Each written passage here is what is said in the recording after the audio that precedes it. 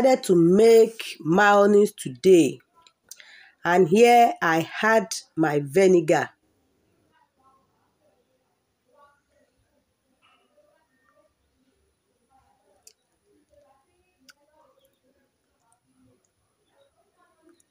I also had my lemon, 2, 3, and 4. Just because I'm making use of 4 eggs. Here is my egg yolk. I separated it from white egg. You can also use the full or use only white egg, but I decided to use egg yolk this time around. I added sugar, 1 tablespoon.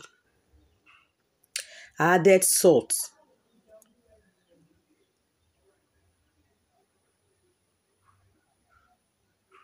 And I covered and blend for just few seconds. Then later I'll be adding my cooking oil.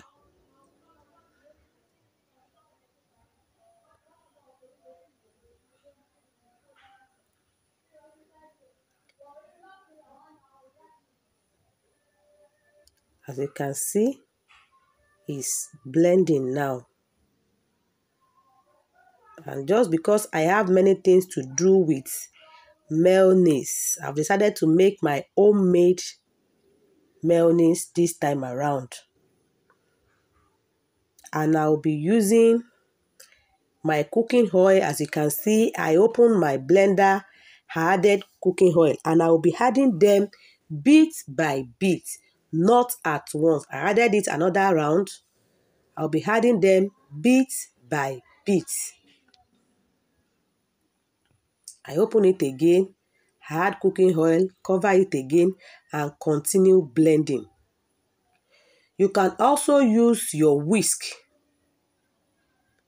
but it will take a longer time. You can use your hand mixer also. But this blender is so easy for me. So I've decided to use blender to make my mayonnaise today. As you can see on the blender here, yes, I added another cooking oil this time around. I cover it and continue blending. I added another one. Just be adding them bit by bit. Continue blending. Then it will be getting thicker and thicker every second. The rate at which your mayonnaise thick depends on the amount of oil you use in your mayonnaise.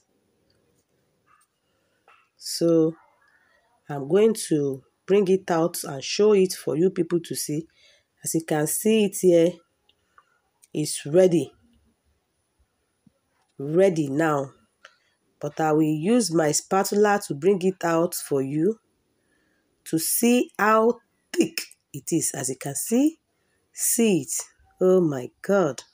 I feel like taking this thing with soft bread.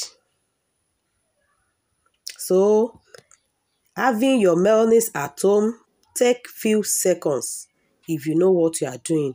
Just use your sugar, salt, white vinegar, and egg. You can use egg white, egg yolk, or full egg if you desire. Thank you so much for tuning in. See you next time. Bye.